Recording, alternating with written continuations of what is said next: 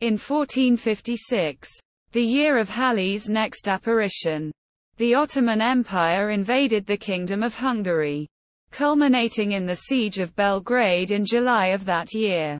In a papal bull, Pope Calixtus III ordered special prayers be said for the city's protection.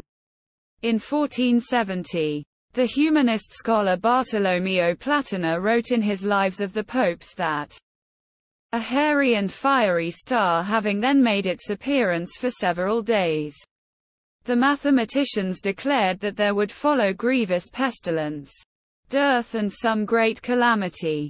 Calixtus, to avert the wrath of God, ordered supplications that if evils were impending for the human race he would turn all upon the Turks, the enemies of the Christian name.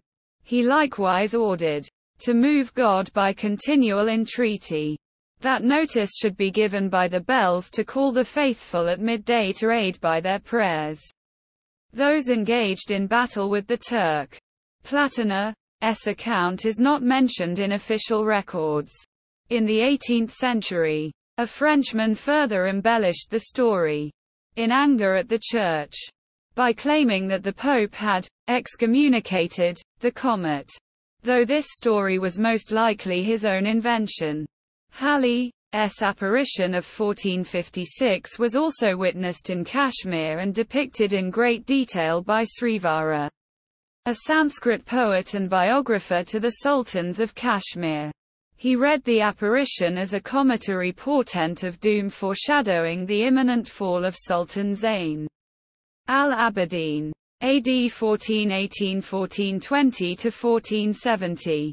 After witnessing a bright light in the sky which most historians have identified as Halley's comet, Zara Yacob, Emperor of Ethiopia from 1434 to 1468, founded the city of Debre Berhan, Tr. City of Light, and made it his capital for the remainder of his reign.